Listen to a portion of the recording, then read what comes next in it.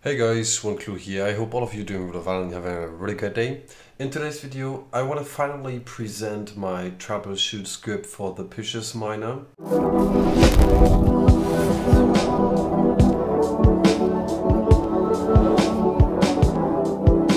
I came up with a script, or I wrote a script, and the only thing you need to do is go to my GitHub repository.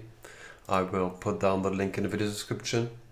And then you simply click on this button, you copy all the commands in this, you go and you log into your Pisces miner.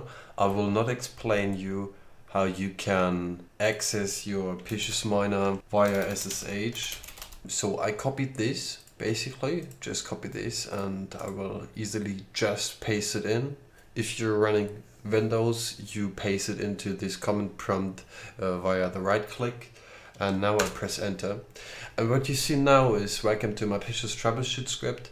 You press any key to continue, and there we are. You can now fix all the issues that are related to the Pisces miner.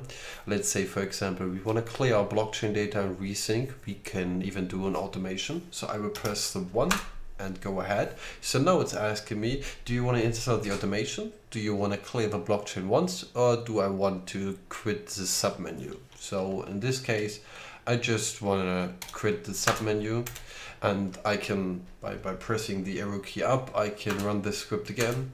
And maybe we want to fix the packet forward issue. So I click the 2, press enter, and now it tells me, hey, keep in mind, this is something that you will change on your hotspot. Are you sure you want to do this?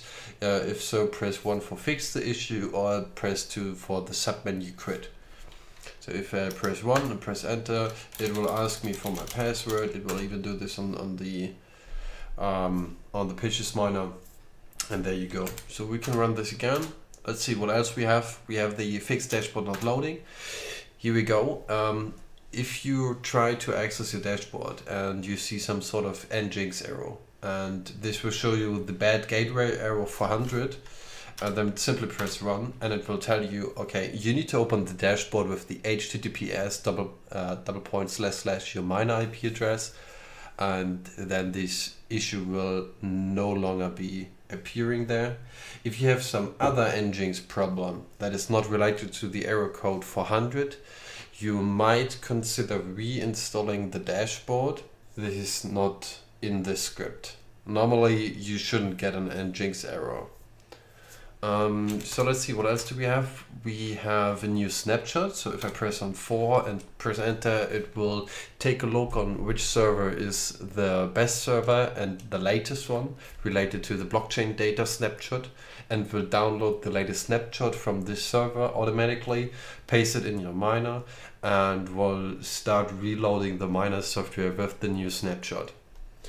I also have created the fix not found error, and you can simply press 5, and now there is another warning. This is testing only, so you need to, if you apply this, you need to type in sudo docker exec miner peerbook -c to see the increasement. And now we can do, yes, we want to install this fix, no, we don't want to, or 3, restore backup of sys.config. But the restore backup is currently not functioning. But this is not bad, because I mean, this one is working. It is increasing your peerbook, so this will help your miner with increasing its peerbook. So I press no in this case. Basically, that's it. That's how my script works. I hope you guys like what I created there, and see you guys in the next one.